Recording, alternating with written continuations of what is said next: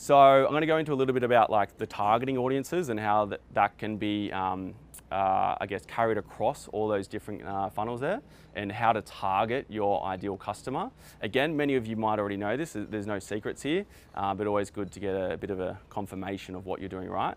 We call it the three-pronged approach to targeting. And the first one is behavioral targeting. As you know, you can put in a lot of interest, develop your colder audiences, and particularly if you're starting out, whether it's a new business or whether you're trying a new product that's different to your existing demographic or whatever your other businesses are, the behavioral targeting is a quick way to build big audiences without having owned media and your own data.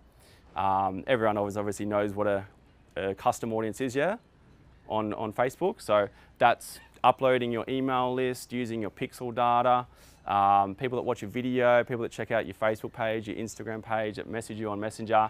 So that's your owned media. Obviously you can work harder on developing lookalikes for that.